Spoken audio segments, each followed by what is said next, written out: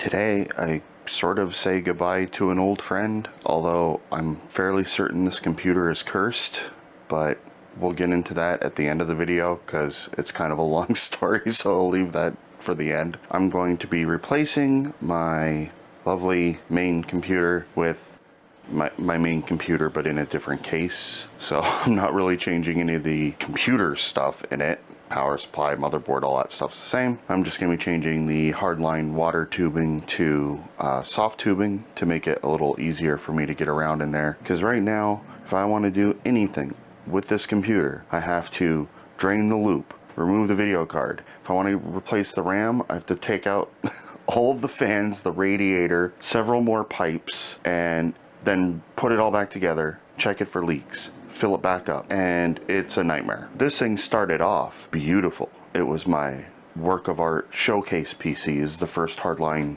tube system I ever did. I think it turned out really well considering it was my first time, and that what I wanted was like a really densely packed build. So I did everything I could to just maximize the size of the rads, pipes everywhere. Like I wanted it to look just like full of computer stuff. This fitting is literally pressed up against this fan, and then this fan, or sorry, the rad is pressed up against the fan at the back. Like there is no room. If this was like a millimeter wider, it would not work. I have a big 280 millimeter, 55 millimeter thick rad at the front, 360 at the top, same 55 millimeter thickness. Your standard D5 pump. As for hardware, I have an EVGA 2080 Ti hydro copper for the Win 3. The motherboard is an ASRock X299 Professional Gaming Plus X something. I can't remember, but it's an ASRock board. It's actually pretty nice, even though it was like a moderately priced one, 10 gig NIC, that kind of stuff. I've got some Corsair RAM. I got lots of Corsair stuff in here. I've made some changes over the years, so it's no longer as pretty as it was when it was originally built. I mean, now I've got this like kind of ugly flow meter, but I do actually really like flow meters, so I'll probably put that in the case again. I got Corsair ML fans on everything. ML fans don't look very good. They have like RGB, but they're like lame RGB. It's only 4 lights per fan, but the ML fans are really the only fans I consider to be up there with Noctua branded fans, and you know, I wanted the RGB and the nice look, so I went with that. Due to changes in the new case, I'm actually gonna have to change some of the fans, and the RGB Elites are now the new one. Yeah, the fans aren't gonna match, so the OCD people are gonna be not happy with this, but it'll still be good.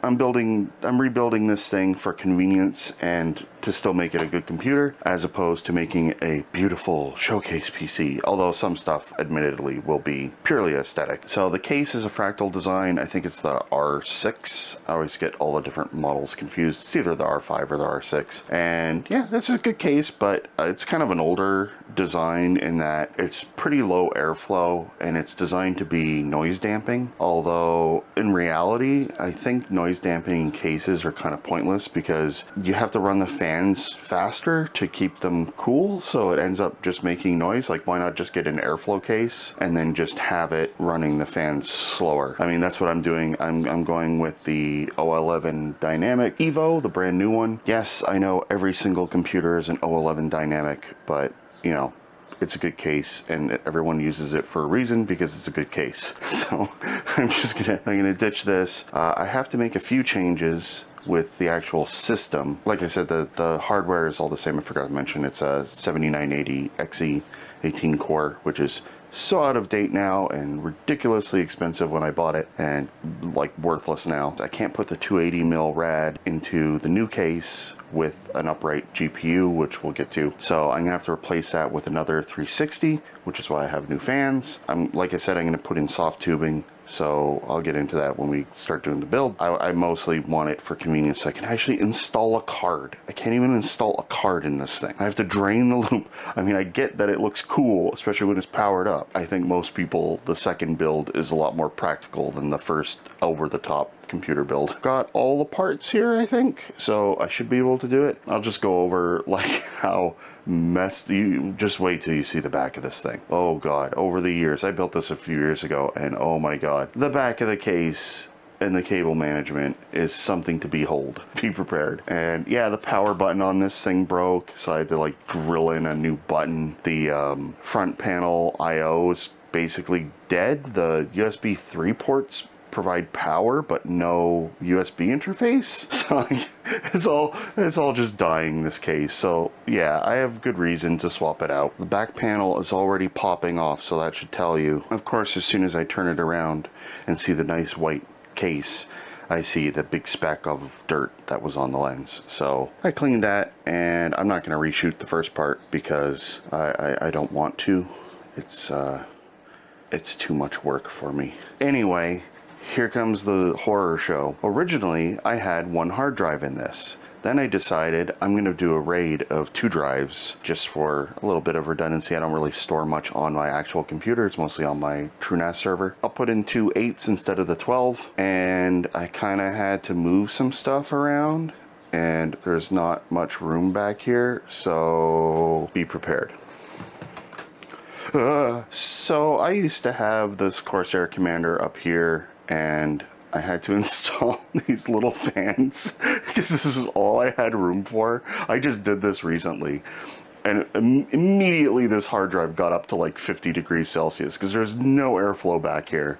And I was just like, okay, so where can I put a fan? And I was like trying to MacGyver something in, and of course there's nowhere. So I just put in these random Noctua fans that are like just moving air nowhere. Wow, my first video using my A7 IV, and of course a few minutes in I get the high temperature warning because I forgot to turn off the shut off as soon as it gets moderately warm alarm. So yeah, I've crammed a whole bunch of crap back here, and I mean, I have a huge power supply under here. I have the AX1600i because I was building a crazy ass computer, so I bought the most crazy ass power supply for no real reason. And yeah, it's a nightmare back here, so I'm going to be very pleased when I get rid of all of this. So I think the next step, I'm not even going to film it because it's going to be real boring. I'm going to disassemble everything in here, get all the parts out that I can before the water cooling loop. Then I'm going to take the water cooling loop and flush it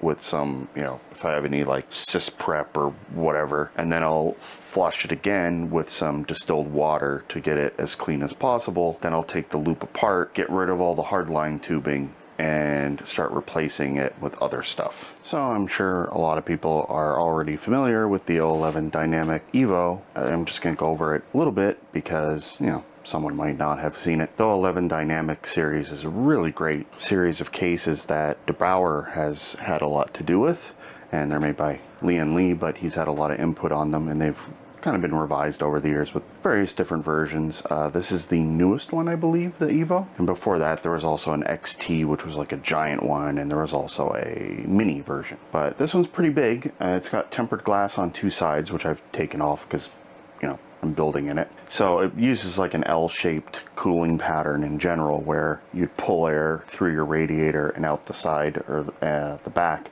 And there's also venting at the top and bottom. I'm going to set it up for a chimney style where I'm going to have a 360 on the bottom, 360 on the top, and just pull air through. I'm going to try and put in 2 140s behind the graphics card because this particular case does have an optional component which lets you put in a video card upright here and then run a cable over to the motherboard. So I'm going to do that and see if I can get fans in there. You're supposed to swap out this back plate with one that holds hard drives, but I'm not going to use that, so I'm going to just try and wing it with that one and hope I can get a little bit more cooling and a little bit more pointless RGB. The main chamber, you know, I'll have the motherboard here, and I haven't really decided where I'm going to put the cooling pump, either here or here on the rad. There really isn't anywhere to put it. Normally you'd like mount it to the rad and have it vertical here, but since I'm going to have a video card there, you can't really do it.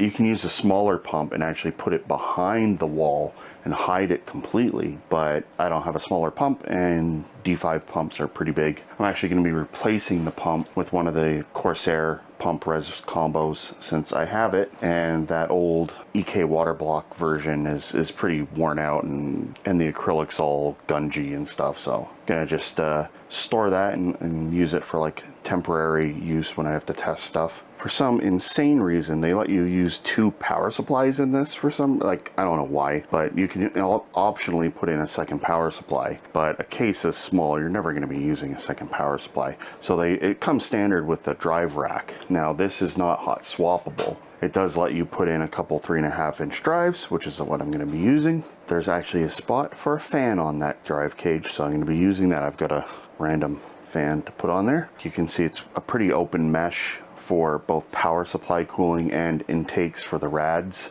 There's your quality of life stuff like your RGB control and power and reset. There's also USB-C and stuff at the bottom that you can move around if you want to, but I'm probably just going to leave most of that stuff stock. There's a lot more space back here for cable runs. Not a ton. I mean, keep in mind I'm going to have an SSD and the Corsair commanders for fan control back here. And my power supply is huge.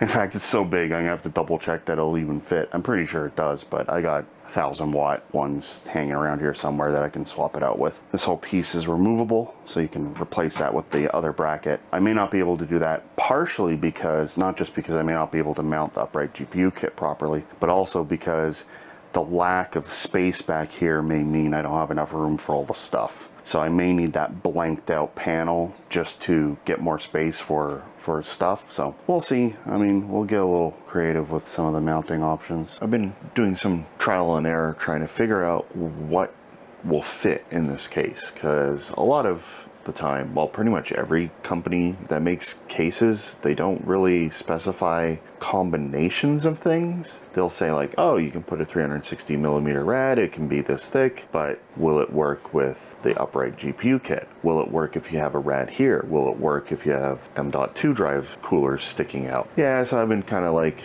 tweaking it a little bit. So I've figured out that I can put these fans here and have them blowing against the back plate. So with the upright GPU there, I should have no problems with clearance, and I can just mount the little bracket that holds this in place to the back, and I can have cooling. I kind of lose space behind it, so I might have to change that in the end, but luckily I can change it without removing the card. And I've decided to put two 90 degrees here because I want to run a line up to the rad up here, and one of these will either go down here or over to the CPU or something. One thing I've noticed is if I have a thick rad down here, it blocks one of the PCI Express slots. Not a big deal. I don't need all of the slots. I need one for the video card and one for testing things, like if I need to. So it'd just be nice to have one free.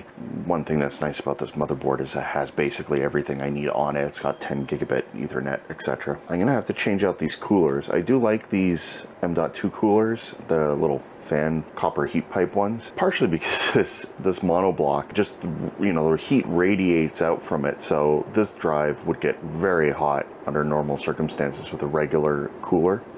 So and the airflow wasn't great in my old case, so I wanted active cooling, so I just like made this monstrosity and just got active cooling on everything. But I'm going to change these out, probably not all of them today because I don't have 3 of the same type. So I'll probably just change out this one because this one clearly will not work with a fan here. So I'm going to lose the bottom PCI Express slot, this one, this 1X slot, and probably this one, but like I said, not a big deal. I wish case manufacturers were a little more detailed in what exactly their compatibility is with different combinations, because it happens a lot where I could just get a computer case and I'm like, oh, I can put a rad here and a rad here and a rad here, and then you get it and you realize, oh wait, I can only have one installed because they interfere with each other. So I wish case manufacturers just did a better job of that. So I have to go back to cleaning. So yeah, I have a lot of dirty fans from the old system. Obviously, since I'm reusing parts from my old system, don't expect a super clean build, especially considering I didn't want to rebuy a lot of stuff so things don't match. Another note about compatibility is that this is a Hardware Labs radiator. Hardware Labs is amazing. I love their radiators, but it will not actually fit in the top slot if you have the upright GPU kit. The Corsair version will fit. The funny thing is who makes this? Hardware Labs. As you can see, it kind of lines up pretty well with the back of the case. Yeah, it looks good. Oh, the cabling with Corsair fans. Like I said earlier, these are the RGB Elite fans. I'm gonna need 4 of them. because I also want to put one here on the back. So these ones are slightly different design, and they also have half as many LEDs. There's 4 instead of 8 in the Elite ones, and they also spin slower. So these only go up to, I think, 1200 RPM or 1600. These ones I think can go up to like 2000 or something. So the next thing I'm going to do is replace some of these, or at least one of them, and until I get more parts ordered, because there is a specific cooler that I want to use for it. So I have a couple options for replacing these fans. One is my go-to option, which is a passive heatsink adapter with a heat pipe. These are really good and they can adjust. You can just like bend it just like these ones, but it's a bit narrower. So it might fit a little bit better, but I think this still won't work here, especially on the bottom one. So the other option are these copper ones, which I just recently found. There's 2 versions. One's a thin one and a thick one. And the difference, other than the fact that one's lower and one's higher, is that the orientation of the copper heatsink. This one's this way. This one's this way. I would like this one since it will be traveling upward the most of the airflow. Granted, the copper aesthetic isn't exactly matching in here. Like I said before, this is more of a practical build than your usual kind of boutique computer. So I'm going to go with this one on the bottom one for now. I'll order a couple more. One of the main differences, like the reason why these come in 2 different heights, is that if you're using this one, you can't put a GPU here. Like you can't put it here and have here and have a GPU hanging over it. It'll interfere with it. This one's designed to be low enough that it just lines up with like the PCI Express slots. So the taller ones are better if you can get away with them. In case you're wondering, these are the NVMe SSDs I'm using. I got a 970 Pro 1TB, which I bought originally with this system. This is a XPG Gamex S50 Lite 2TB, and Samsung 980, just plain 980. The 970 I use as my Windows drive. The 980 is my Steam library, and this one is my storage for Lightroom, basically, because for some stupid reason, Adobe still won't let you put Lightroom on a network share. Alright, to really get the OCD going, I have 3 different heatsinks on. Yeah, I'm not going to keep it that way. I am going to replace this one. This is a really terrible heatsink. These are just like those free, like, elastic ones you just put on cards. They usually come with other adapters. They're just garbage ones. And I put this passive one on. This one I'll probably keep. We'll see how much cooling this one needs with the airflow going by. This one won't get much airflow just because it's going to be like at the same level as the fans. It should be okay. These drives don't get that much work, so the Windows drive is the one that really gets the majority of it, and it's also heating up from the 10 gig Ethernet controller and the monoblock. Now I'm going to get this radiator installed along with the fans once I clean them, and I'm going to start laying out the rest of the loop. I've got the fans installed now, so you can really see just how far up this comes, and it covers up most of the motherboard, or at least the bottom part of it. Luckily, all the connectors down there fit. You won't get away with using a really thick rad in this case if you have like USB 3.0 headers or anything down there. The USB 2.0 headers, front panel, and my TPM module all fit down there, so they clear the rad. But you definitely can't get away with this if you have like USB 3 or anything like that sticking out. I did notice that I can actually still technically get to the power switches on my motherboard, even though I don't really use them too often. Next thing I'm going to do is give this another dusting, because this motherboard's still covered in dust. I got rid of most of it, but yeah, there's still a lot of dust on it. And then I'm going to do the GPU and probably start running power supply cables. Annoyingly, the RGB on my monoblock and on my GPU are both the standard 12 volt 4 wire connector.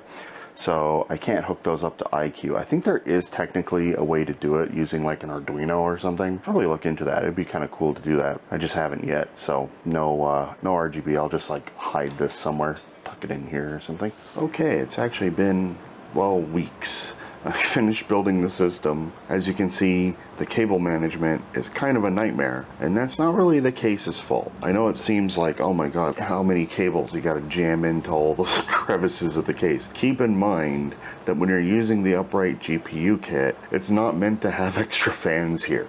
This is all supposed to be closed off so that, you know, I could put my Corsair Commander over there, put all this stuff back here, and just have it on its own. Instead, I've had to leave this whole, lose all of this space and just cram everything in here. That whole cable management channel is packed. There's tons of lighting controllers because of course there's lights on everything. The power supply barely fits. I'm not sure if I really recommend the AX 1600i in this thing, but it does technically fit. I put 2 fans on the drive cage. Even then, I feel like the drives are still a bit warm. You may even want to go with something other than Noctua and use a higher speed fan if you're really concerned about drive temperatures. But, you know, as long as the room's like a reasonable temperature, they're okay. This should be down here where it just fits. These are HDMI and DisplayPort cables going to my monitors. I used to have, when I first shot the video, I also had a VR headset, HP G2, but I've decided to sell that one since I really only use my Quest 2 now, so I've actually disconnected the cables, which is no easy feat. You have to, like, if you don't want to disassemble the whole case, you have to, like, jam screwdrivers in and try and poke all of the cable connectors out from the top of the video card, because remember, it's all closed up in here and the card's pointing up. It is possible to do a ton of RGB and hard drives and a huge power supply and fans back here, but the cable management is no small feat. That's all I'm gonna say. It's a lot of work to get everything managed. I mean, it took a lot of iterations to figure out where to put everything. You know, I need multiple fan controllers for the RGB. I need multiple lighting controllers. In order to get this strip to work in iCUE, you need, I think it was included, but I also had an adapter to convert it to the same connector that iCUE uses.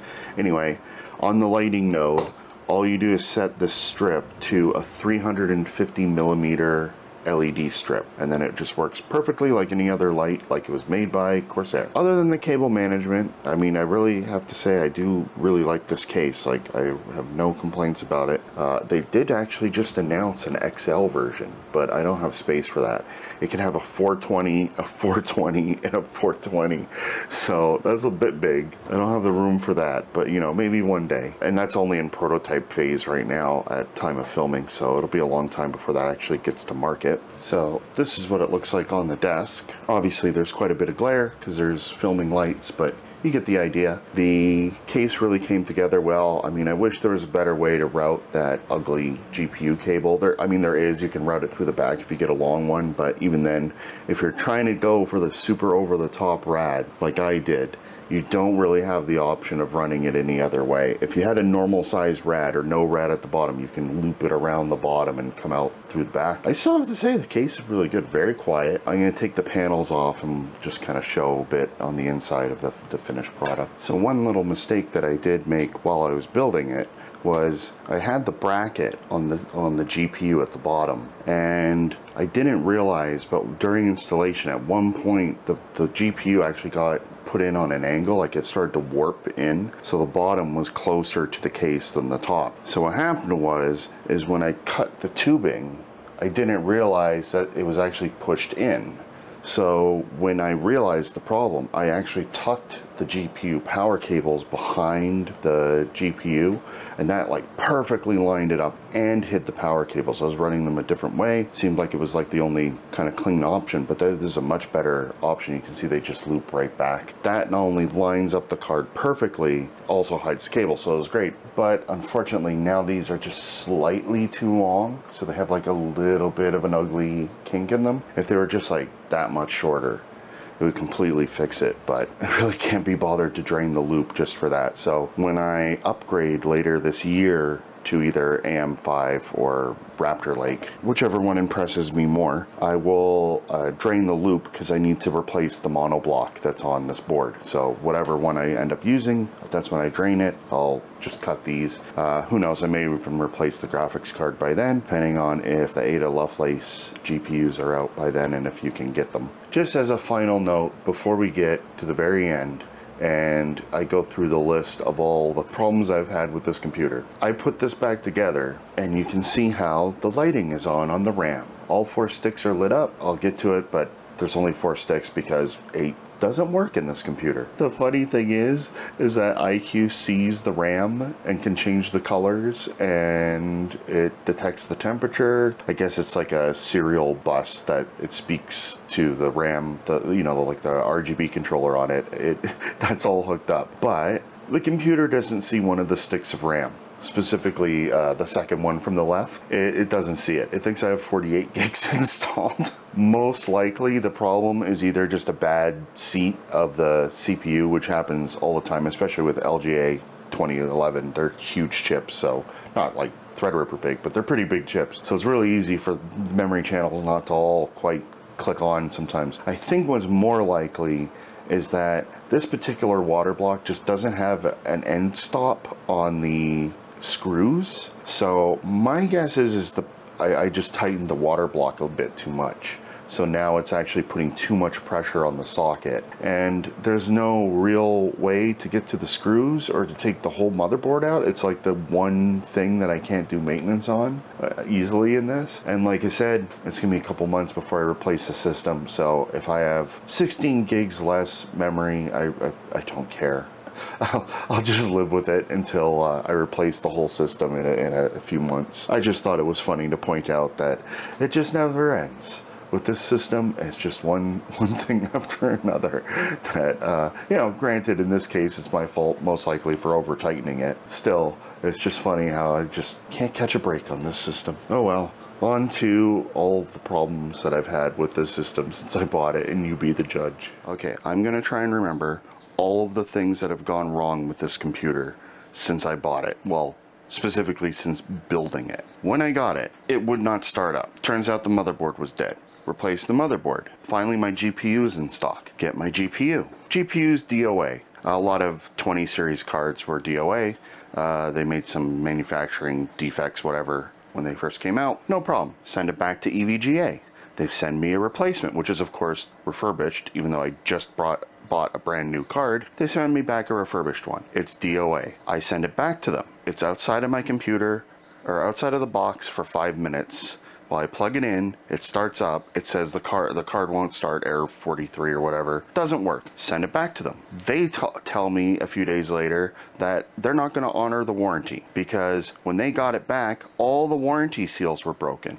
Yeah, you know why the warranty seals were broken? Because someone sent the dead card back to EVGA and no one refurbished it or took any looks at it, didn't put on new stickers, and sent it out to another customer. So I got a dead card, which they then accused me of breaking. I argued with them. They went, oh yeah, that doesn't make any sense. Why would you buy the card, send back a card, and then break a card for no reason? Like, why would I just start opening them up? So they sent me another card. It worked. See, I didn't have a frame of reference. I was kind of coming from a much better or much older system at the time. I think I had a GTX 980, non-TI, just the regular 1080, and it was a 3077K. This card was very fast. It worked really well. It had some oddities though. A couple times over the years, it would just like not work, and it would like, I'd have to do it like a DDU and remove all the drivers, and it would just say the card's broken. And I'm like, well, I should probably send it in and just get it replaced, even though it means draining the loop and all that stuff. And then it would just start working again. I also noticed it was kind of hot. Like, even though it's water cooled, it would run at like 70 or 80 degrees Celsius. This is the first water cooling build I ever did. I didn't have any experience with it. So I was just figuring, oh yeah, it's just reading the silicon, and the actual thing is just the heat's being taken up really quickly, or whatever. I didn't really think anything of it. And then I just like one day went, I should probably look into why this thing's hot. It seems like it's like not as good as it should be. There's a lot more micro stuttering and stuff in games. Then I had more experience. I'm like, this doesn't seem right. I take the cooler off, and of course, this is the job EVGA did with thermal paste. It's like half the chip had no thermal paste on it for like 3 years. So yeah, repaste the card, put it back together. I put even new thermal pads and everything. Works perfectly. It's so much faster.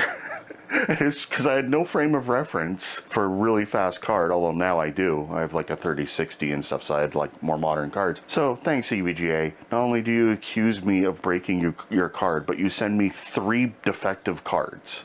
2 of which were completely DOA. Yeah, that's just the card. So I had a water block fail. I have a mono block on the CPU. I had that fail. 3 or 4 times when I put the whole computer together on the test bench, it would work, but then when I actually do the hardline tube and put it together, it wouldn't work, and it kept driving me crazy. I had no idea why it wouldn't work. Turns out when I was just building it on the test bench, I was just not putting in the FireWire card that I happened to have from my old computer for video capture, and whenever I had the FireWire card inside this, it would not boot for whatever reason. I eventually got a different FireWire card, which did work, but it caused like random instability, so I just gave up on that. The BIOS would randomly turn on and just stop at A2 or A0, I can't remember, but it was like every single Windows update would cause the BIOS to not boot. And I don't mean like it won't find the boot drive, I mean it would lock up when looking for it. It would just freeze on the you know, like press F2 to enter BIOS thing. And it did this for years and years and years. And I'd update the BIOS and it never got fixed. So I was just like, okay, whatever.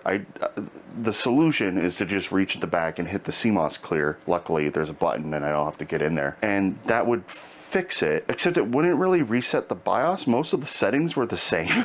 It would just like reset it, and like I'd have to like change one setting, and that was it. The memory, when I initially bought the memory, hang on, I have it here. I initially bought these sticks of Corsair Vengeance RGB Pro. They're 33 megahertz. These are not on the QVL list, or at least not for 8 slots. These are 16 gigs, so I had a whole 128 gigs installed because, you know, building a crazy computer, gotta have crazy memory. With all those sticks installed, I would have memory errors if it was on XMP. Switching it off XMP down to 2133 would still cause memory errors, but it would work. So I just kind of went, screw it, I'm not disassembling the computer again. I'm just gonna live with the random memory errors. Pretty much the only thing that would happen kind of consistently was that Windows Explorer, when you'd like open up a page or a folder listing, it would just randomly just say the memory can't be read and close the window, and you'd have to open it again. That was like literally the only problem that would show up, and I used it for years, and you just do it again and it would work. So I was just so fed up. I was completely defeated by this computer that I was just like, screw it, I don't care. So especially since I spent like $1,500 on the RAM, because I bought it like when everything was super expensive, or well, RAM was, and I replaced it with these white ones that are on the QVL for having a full 128 gigs of RAM. They do the same thing. If you have 8 sticks in there, I get memory errors, so I have 4 sticks in there. RAM was a nightmare. I bought 2 complete sets of 128 gigs of RAM, and yeah, I said I was going to sell the other sets, but I ended up just throwing them in other computers except for a couple sticks. So whatever. This thing has just been a complete nightmare, and I've been building computers for like 25 plus years, and I've never had this many problems. I mean, granted, some of them I could have solved, but I was just like, screw it, I'm sick of disassembling and draining this loop for the 30th time, so I'll just live with it. Yeah, it's been a wild ride with this computer, and I mean, it is really quiet, it's fast. I mean, yeah, now 12th gen and Ryzen's good now, and 12th gen is out. Now I could build a better, just standard desktop system instead of a high-end desktop board, since high-end desktop kind of disappeared. There's no more Threadrippers except for the pros. You know, I do love the computer, but it's been rough. This closes the chapter on my very difficult times with this thing. It'll live on in a new case.